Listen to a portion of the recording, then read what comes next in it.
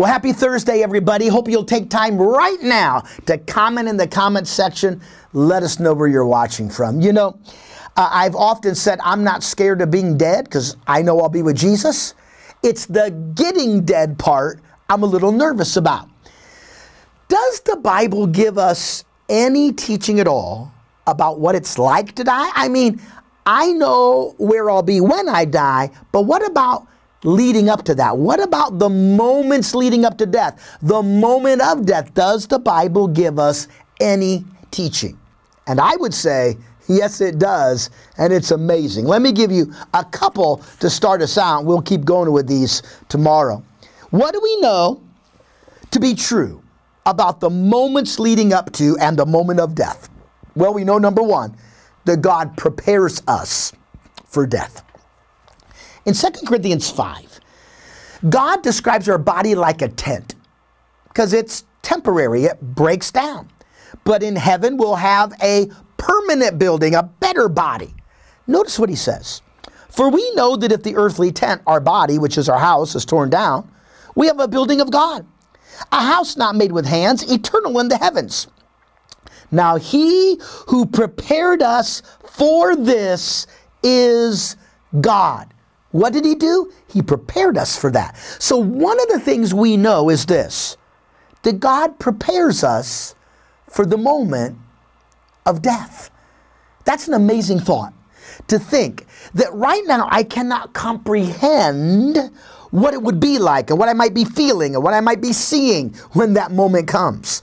But I don't have to worry about any of that, because here's what I do know. God is at work in my life preparing me for that day, and he's the one that knows when that day will come. I can rest in the fact that God is preparing me. Let me give you another fact.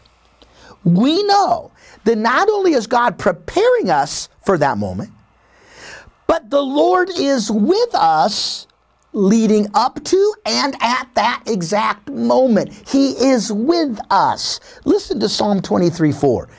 Even though I walk through the valley of the shadow of death, I fear no evil. Why? For you are with me.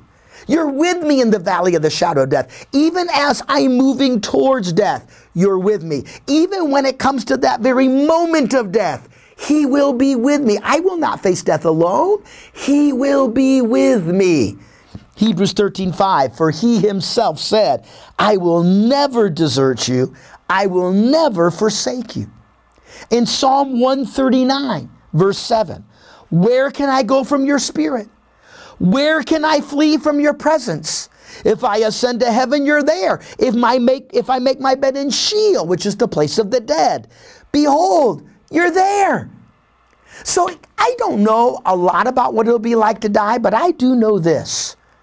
God will prepare me for that moment. And God will be with me every single second leading up to that moment.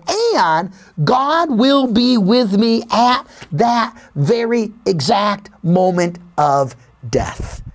The Bible teaches that. That gives me peace. I hope it does you. Why don't you share this on your Facebook page? Let me pray. God, I thank you that you're always with us.